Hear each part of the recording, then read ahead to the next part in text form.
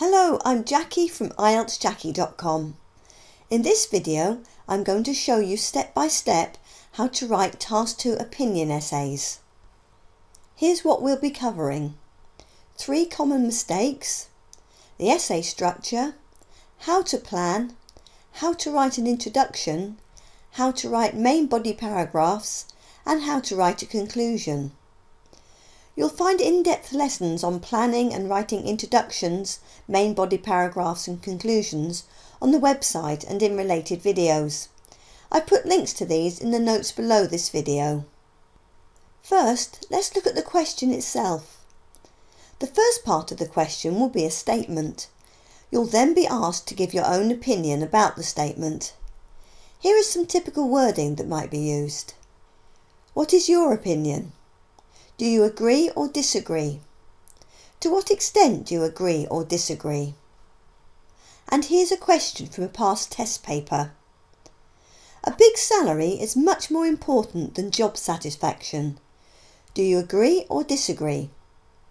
Give reasons for your answer and include any relevant examples from your own knowledge or experience. Write at least 250 words. I'll be using this question to guide you through the process of planning and writing an opinion essay. Next, I want to quickly give you 3 common mistakes that students often make. 1. Not stating an opinion. 2. Giving arguments for both views. And 3.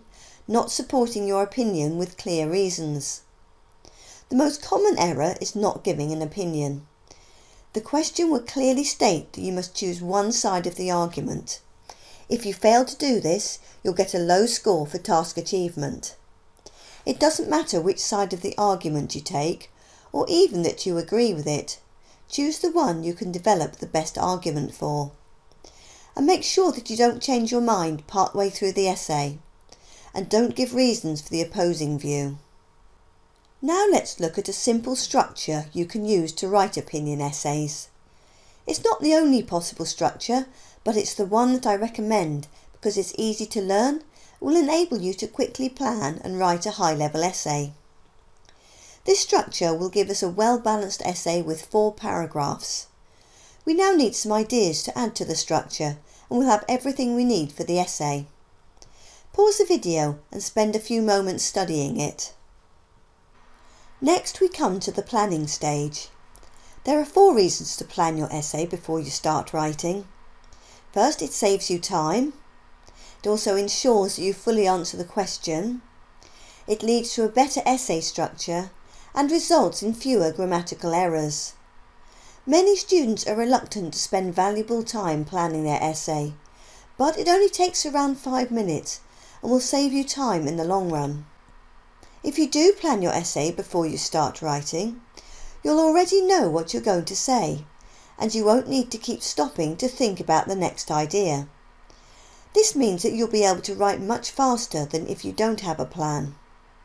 Planning also ensures that you analyse the question properly and answer all parts fully, which leads to a good score for task achievement, which contributes 25% of the marks.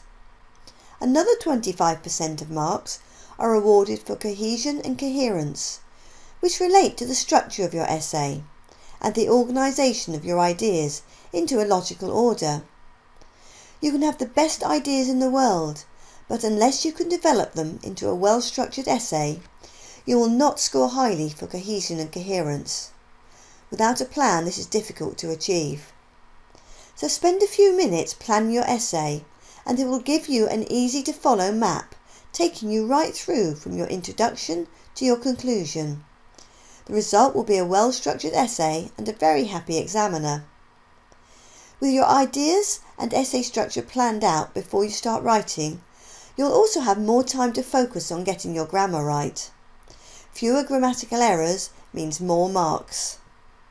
You should also be left with enough time to check your essay for mistakes and to correct them. So now that you understand why you must plan your Task 2 essay, we're going to look at how to plan it. There are 3 important things to do in the planning stage. Decide on your opinion, generate ideas, and choose some vocabulary to use. Normally, you'd begin by analysing the question, but the one we're going to use today is quite straightforward and easy to understand, so we don't need to spend time analysing it. So the first task is to decide on your opinion. Here's the question again. A big salary is much more important than job satisfaction. Do you agree or disagree? For this essay, I'm going to agree with the statement and argue that job satisfaction is more important than a big salary. The second task is to generate some ideas to write about. Since I'm going to argue that job satisfaction is more important than a large salary, I need some ideas to support this view. There are several different ways to think up ideas. I cover them fully on the web page and in the video on Task 2 essay planning that I mentioned earlier. For this particular question, I immediately thought of a couple of examples of situations where job satisfaction did prove to be more important than a high salary. So I'm going to use the examples method of generating ideas. Once you've thought of an example or two, ideas to include in your essay should come to you easily. Here are my examples and some ideas they generated. Both the examples are partly true, but I've adapted them to better fit the essay. It's fine to do this, as the examiner won't check your facts. Pause the video and read through the examples and ideas. I've got more ideas here than I need, so I'm going to pick two to develop in the essay, one for each of the main body paragraphs. For idea 1, I choose high salary jobs are generally more stressful and can lead to ill health. And for idea 2, I choose job satisfaction gives a sense of fulfilment. We're almost ready to start writing our essay, but first we've one more small task to do. In an IELTS essay, it's important to be able to say the same thing in different ways, either by paraphrasing and/or using synonyms. During the planning stage, quickly jot down a few synonyms of key words that you could use. This will save you having to stop and think of the right language while you're writing. For example, for satisfaction we could use fulfilment, achievement, sense of accomplishment, content or sense of well-being. For salary, income, wages, pay or earnings. For important, significant, valued or has more meaning. And for job, we could use work, employment or position. With that done, we can focus on the first paragraph of the essay, the introduction. A good introduction has a simple three-part structure. Paraphrased question, thesis statement and outline statement, and it should have 2 to 3 sentences, be 40 to 60 words long and take 5 minutes to write. Start your introduction by paraphrasing the statement sentence of the question. Here's the statement. A big salary is much more important than job satisfaction. And this is one way you could paraphrase it, that is, say the same thing in a different way. It is argued that earning lots of money has more significance to people than being content in their work. Note how I've used some of the synonyms I listed, although it's fine to repeat 1 or 2 words if you need to.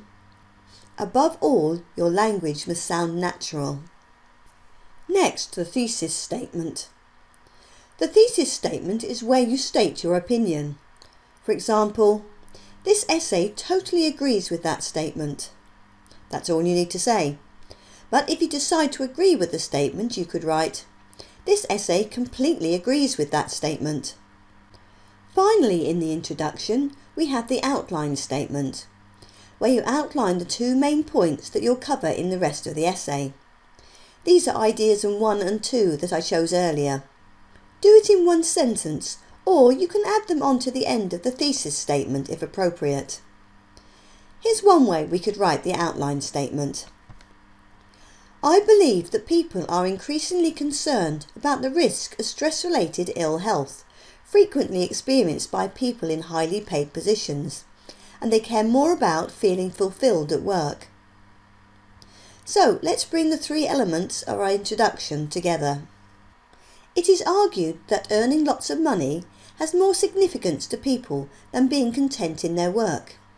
This essay totally disagrees with that statement.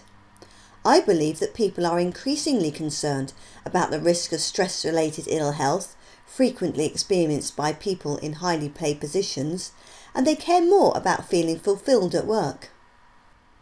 This introduction achieves 3 important functions. It shows the examiner that you understand the question, it acts as a guide to the examiner as to what your essay is about, and it also helps you to keep focused and on track as you write. The 2 ideas in your introduction will become your 2 main body paragraphs. In main body paragraph 1, we'll write about concerns about the risk of stress-related ill health, and main body paragraph 2 will be about a sense of fulfillment at work. The structure of a good main body paragraph has 3 parts: a topic sentence, an explanation and an example. If you can't think of an example, you can add further supporting ideas, but we already have our 2 examples, so that's not an issue here. A common problem when writing main body paragraphs is having too many ideas. Again, we've already chosen those 2 ideas that we're going to develop, so we're all set to start writing. You can see how important the planning stage is, and how it actually makes writing the essay far quicker and easier. The topic sentence summarises the main idea of the paragraph. That's all it needs to do, so it doesn't have to be complicated. It plays an important role in ensuring that your ideas flow logically from one to another. It does this by acting as a signpost for what's to come next, that is, what the paragraph will be about. If you maintain a clear development of ideas throughout your essay, you'll get high marks for task achievement and cohesion and coherence. We'll now take the idea for our first main body paragraph and create our topic sentence. The main idea 1 is concerns about the risk of stress-related ill health. Here's the idea summarised into a topic sentence. Employees earning a large income are generally under significant mental and emotional pressure to perform well and achieve targets. Pause the video any time you want a minute or 2 to study how I've constructed the sentences we're creating. Next, we must write an explanation sentence. This explains to the examiner what we mean. It expands on our first idea. Here's one way we could write it. This causes many individuals to suffer high levels of stress, which can result in both mental and physical health problems. Finally, we add an example to support our main point. I thought of this in the planning stage, so I have it ready to use. If you can't think of a real example, it's fine to make one up, as long as it's believable. The examiner isn't going to check your facts. This is my example. This happened to my uncle. He used to boast about his huge salary, but the boss kept increasing his sales targets, and in the end the stress became too great and he had a nervous breakdown. Now he regrets being driven by the money.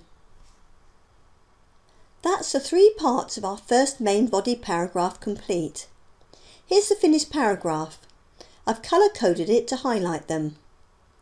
Pause the video and read the paragraph so that you can hear how the 3 parts flow from one to another. We'll now follow the same process for our second main body paragraph.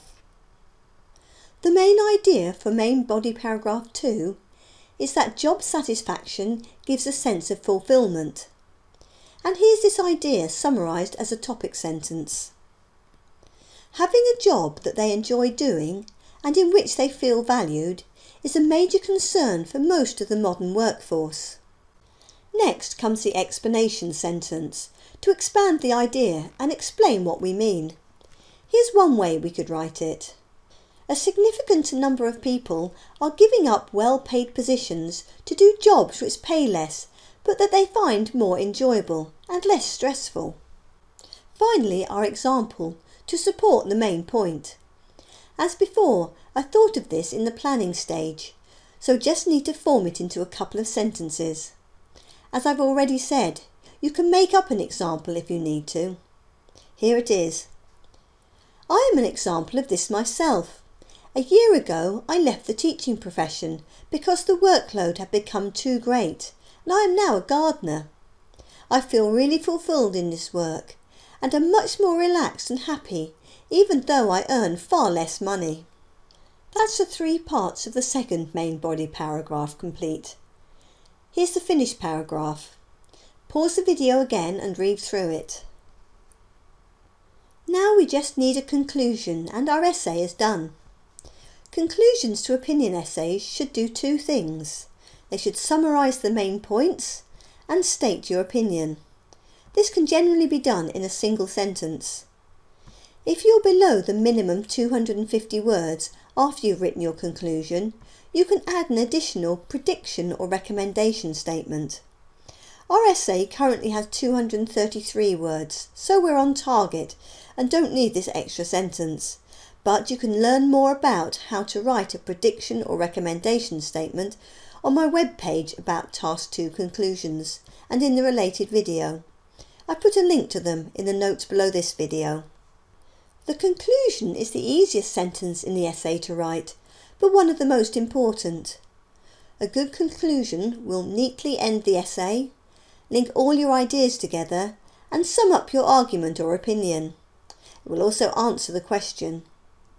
If you achieve this, you'll improve your score for both task achievement and cohesion and coherence, which together make up 50% of the overall marks. Without a conclusion, you'll score below band 6 for task achievement.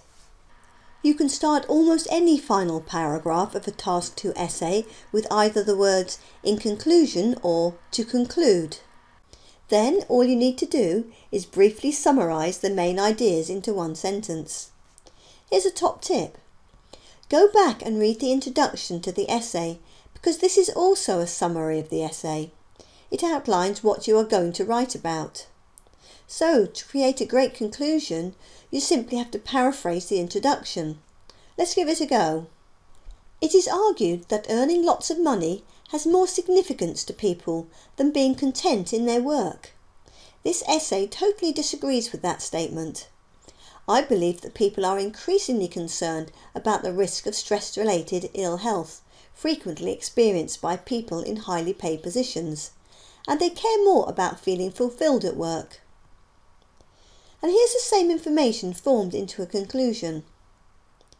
In conclusion, for a high percentage of the population, earning a substantial wage is less important than job satisfaction because of the negative effects of work-related stress and the desire to feel happy and fulfilled at work.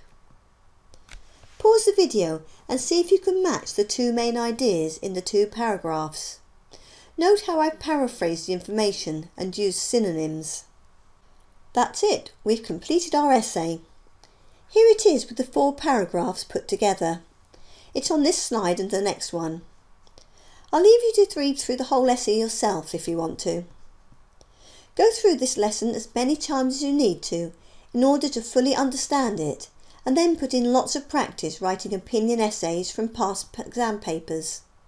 Take your time at first and gradually speed up until you can plan and write an essay of at least 250 words in the 40 minutes allowed in the exam. Practice is the only way to improve your skills. Thank you for watching, and I'll see you in another lesson soon. Goodbye for now.